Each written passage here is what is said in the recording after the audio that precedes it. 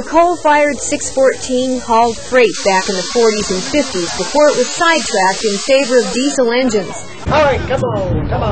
But today it carried passengers on the Amtrak Cardinal run between Huntington and Hinton, West Virginia.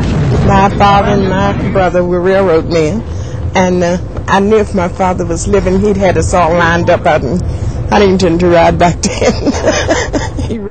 Even for old railroad hands, this was a day for their own personal history books. Oh, it's nice.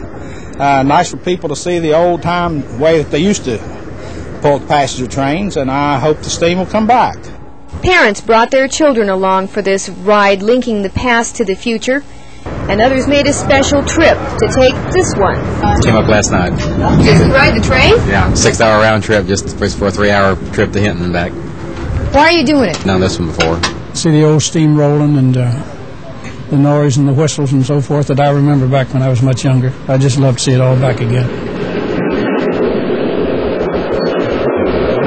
Traveling like this with the old steam train here pulling us may seem like a pipe dream, but to the folks who are sponsoring this, it's a lot more than that.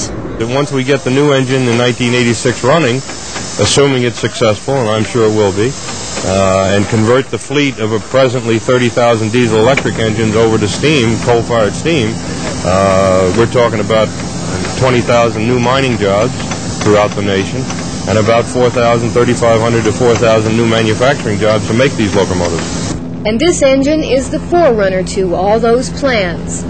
The 614 is going on toward retirement in a few days, but just for this day, old 614 was part of history, a tie to what may be a new future linking coal and steam to the nation's rails once again.